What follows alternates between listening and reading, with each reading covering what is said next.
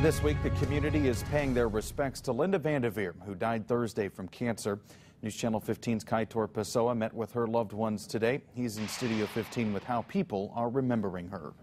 Jerry Vandeveer says the passing of his wife Linda is more of a celebration. He says he's proud of the inspiring life she lived and knows she's in a better place.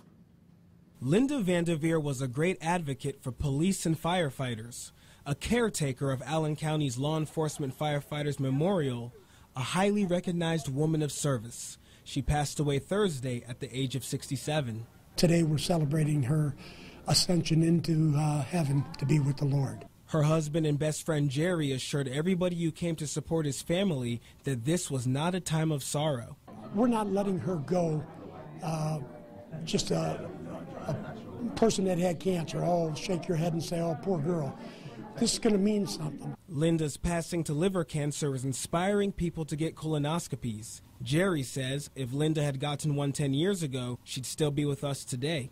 God, get those colonoscopies, and that's, God, that sounds awful to be talking about that, but God, if it can save your life, God, why wouldn't you want to do it? People gathered to remember some of the lessons she taught them. Linda's sister Vima learned to keep living life fully, even into old age. You don't wait for tomorrow.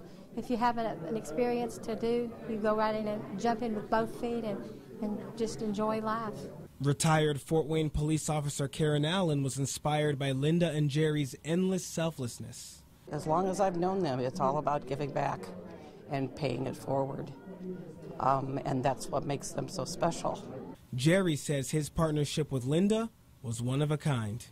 She's, the love of my life. I mean, we had a love story that people just dream about. Probably nobody ever attains, maybe very few do.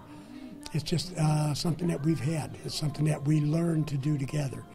Linda's funeral will be tomorrow morning at 10 at First Assembly Church on Washington Center Road.